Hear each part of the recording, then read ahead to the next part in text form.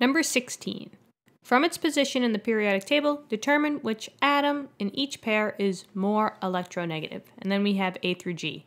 So we did a very similar problem like this in number 15. So if you want the overall rundown, go back to that one first if you haven't already.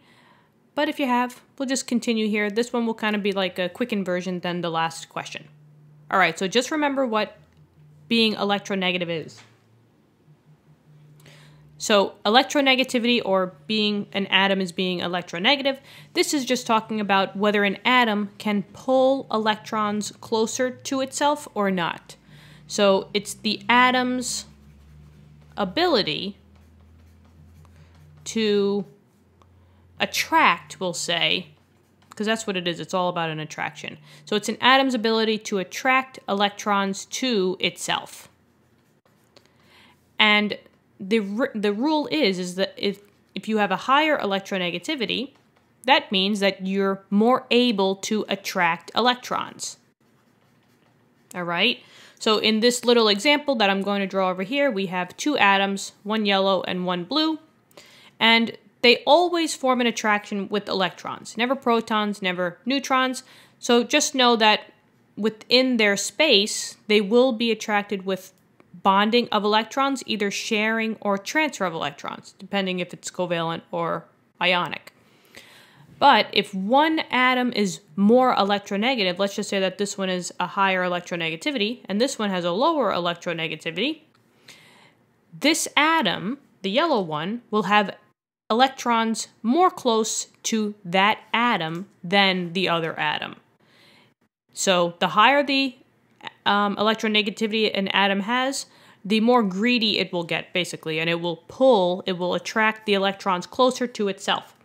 If they had basically the same number of electronegativity, right, if their electronegativities were the same, the electrons would then be shared 50-50. And that's what a nonpolar covalent bond is, and that's what nonpolar covalent compounds are. Okay. So let's get started. We have for A, nitrogen or phosphorus. Which one would be more electronegative? Well, we got to know the trend. It's the same as the ionization energy trend. So as you go from left to right across a period, your electronegativity and your ionization energy, if you guys remember that, your electronegativity will increase, all right?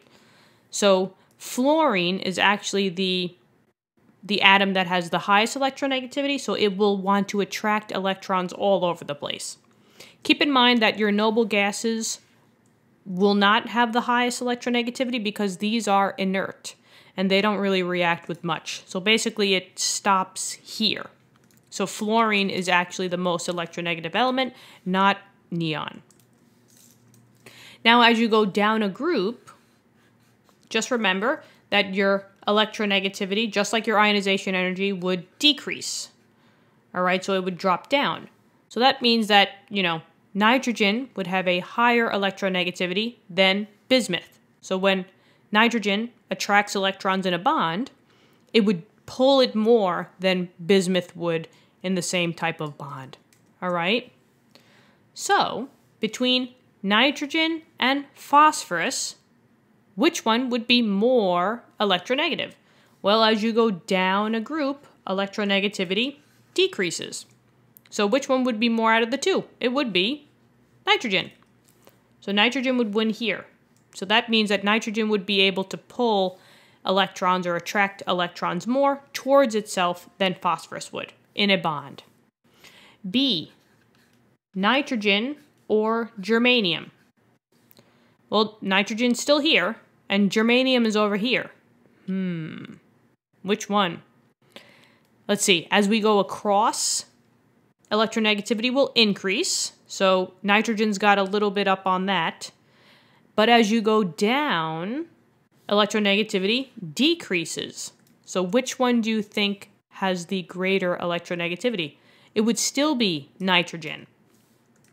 So nitrogen still wins here, all because you had to go down and electronegativity decreases to get there. Okay, so these two are done.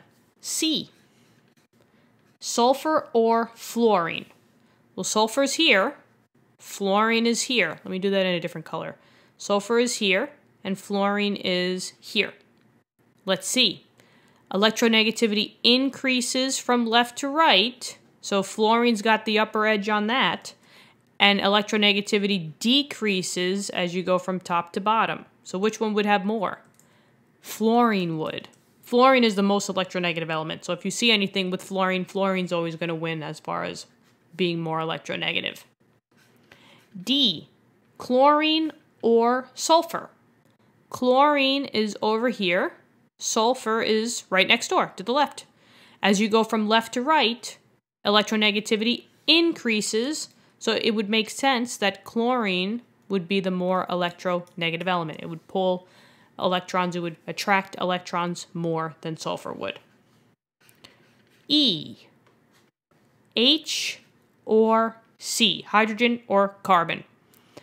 Hydrogen's all the way over here. Carbon's over here. As you go from left to right, electronegativity will increase. So since hydrogen's here and carbon's over here and you had to go all the way, that means that carbon would be more electronegative. So that would be a circle on carbon. Okay, so E's done, and now moving on to F. Selenium or phosphorus. Selenium is number 34 over here. Phosphorus is up top here. This one's tricky. Phosphorus to selenium, right? So as you go across, you increase. That's what we had to do. But then, as you go from top to bottom, you decrease. So which one would it be? Would it be phosphorus or would it be selenium? It turns out that the increase as you go from left to right are much greater numbers than if you dropped down. So, by saying that, the decrease would be much less than the increase. So, it actually would be selenium, because as you go across the period, you actually increase more. Your electronegativity gets much, much greater as opposed to that drop when you decrease. So it would actually be selenium, and that would check that one out. And then last but not least, we have G, carbon or silicon. Carbon is up top here. Let me just put it into a different color. Carbon's over here. Silicon is over here. As you go down, electronegativity decreases. So that means that carbon up top would have more electronegativity. So that would be that guy. All right? And that one's done. Number 16 is done. So this one is just knowing your trend and just being able to pick out which atom is more electronegative than the other one. All right? So definitely understand what electronegativity is in general. Know how to pick out which one is more or less electronegative. And yeah.